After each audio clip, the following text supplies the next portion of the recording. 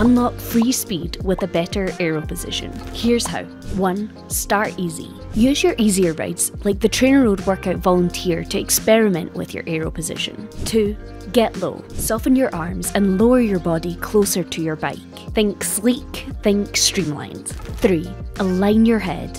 Keep it low, in line with your spine. Imagine you're trying to sneak under a radar. 4. Not on a TT bike. A 2022 study by Schafferzik and colleagues describes the most efficient non-TT position. Hands on hoods, arms bent, forearms parallel to the ground. 5. Make sure you can breathe. Your breathing should be deep and driven from your belly. Struggling to breathe deeply? Your position might be too aggressive. 6. Monitor your power. If your power dips, raise your body slightly and find that sweet spot between aero and power. 7. Mix it up. Spend some time in your aero position and then sit up tall. Alternate to build up your aero endurance without sacrificing power output. 8. Your specific cycling discipline matters. Time trialists might prioritise a lower position, while Ironman athletes need a comfortable and sustainable posture for those long hours on the bike. 9. Track your progress. Keep an eye on how long you hold your aero position. Aim to increase this gradually.